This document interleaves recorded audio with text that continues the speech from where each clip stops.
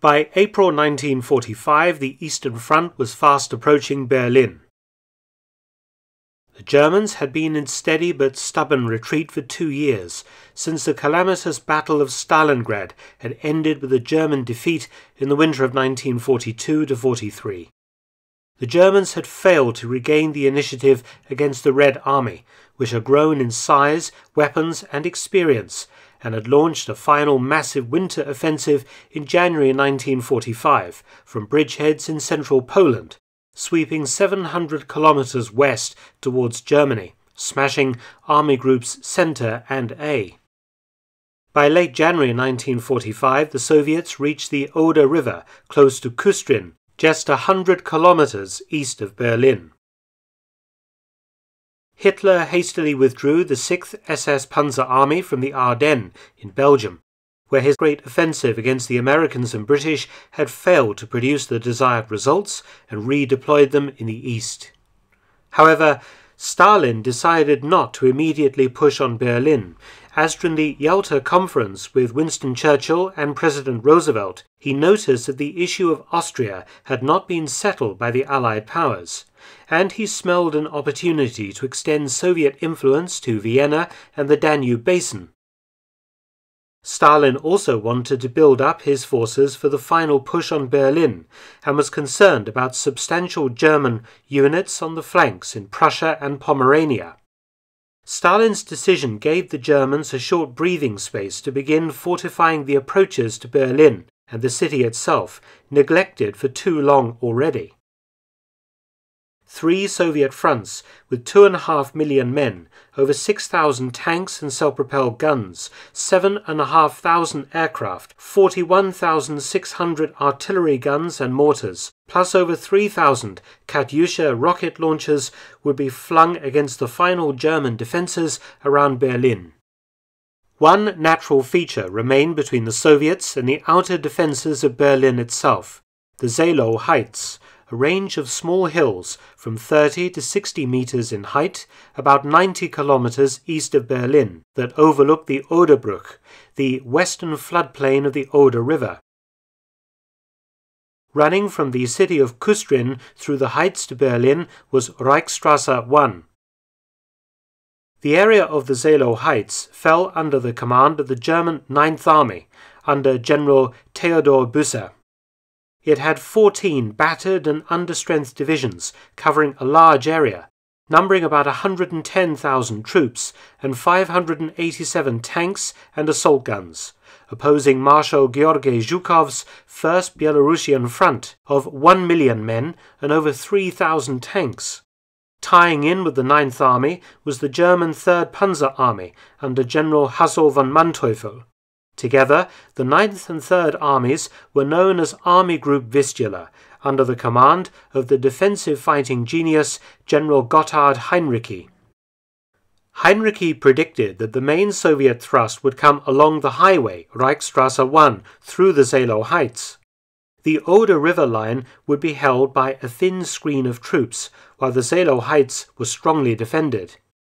The Oder's floodplain was already boggy from the spring thaw, and German engineers had released water from a reservoir upstream to turn it into a quagmire to hinder the Soviet advance.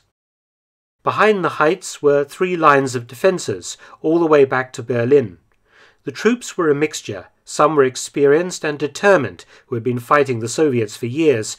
Many were new recruits and replacements. Many combed out of other services, such as the Luftwaffe and the Navy.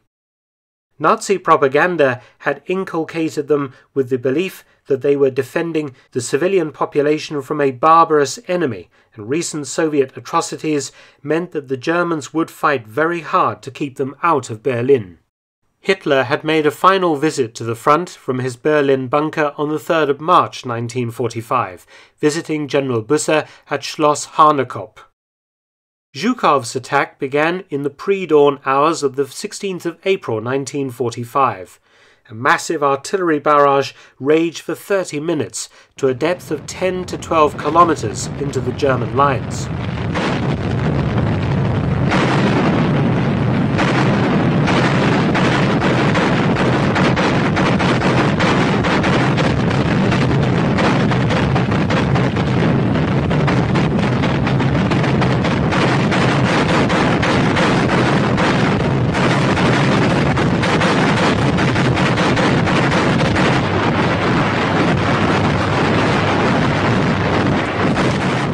The Soviets tried to use searchlights reflected off clouds to produce artificial moonlight, a technique pioneered by the British, but they failed, simply silhouetting the attacking troops, who suffered heavy casualties. The barrage largely failed because Heinrich had ordered most troops pulled back from the first line to prevent heavy losses. The Soviet 5th Shock Army struck on the north side of Reichsstraße 1, while the 8th Guards Army struck south of the road. In the 5th Shock Army's sector, 5 Soviet rifle divisions spearheaded the attack, running into one regiment of the 309th Infantry Division and 2 regiments of the 9th Fallschirmjäger Division or Parachute Division. To the south of the highway, 7 Soviet rifle divisions of the 8th Guards Army, supported by tanks and assault guns, faced the German 303rd Infantry Division and elements of the 20th Panzergrenadier Division and Panzer Division Müncheberg. Crossing the Oder floodplain was made more difficult for the Soviets by the Hauptgraben Canal at the base of the Seelow Heights. The heights were also steep enough that tanks could only climb several well-defended routes. In the 8th Guards Army sector, accurate German artillery clobbered the Soviet infantry as they struggled across the Oder River. Only one intact bridge remained across the Hauptgraben Canal, and Soviet engineers laboured under intense German artillery fire to try and build more crossings.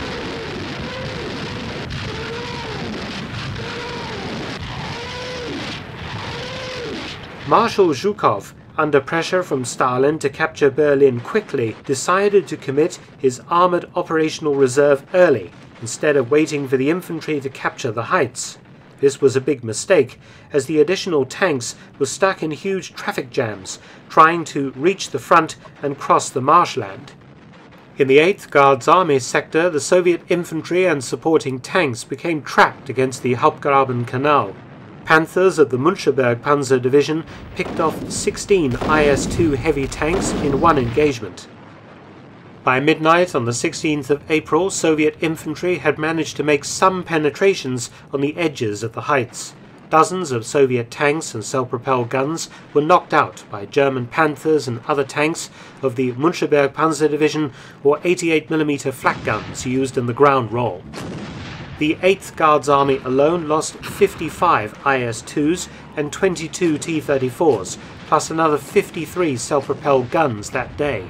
The 5th Shock Army suffered similar losses. Rifle divisions did manage to secure the town of Lechin. Vicious fighting occurred along the railway line from Langsow, meeting heavy resistance from Fallschirmjäger Regiment 26 and elements of the Müncheberg Panzer Division, but the Soviets managed to fight their way into Grusow and Werbig. But General Busse and his beleaguered 9th Army had succeeded in halting Zhukov's offensive on the first day. The 2 units, the 303rd Infantry Division and the 9th Fallschirmjäger Division, had suffered high casualties. 2 understrength divisions were sent forward to help, the 18th and 25th Panzergrenadier Divisions. On the 17th of April, the Soviets made advances to the north of the town of Seelow. By noon, Soviet armour made it to the top of the heights at Friedersdorf and Dolgelin.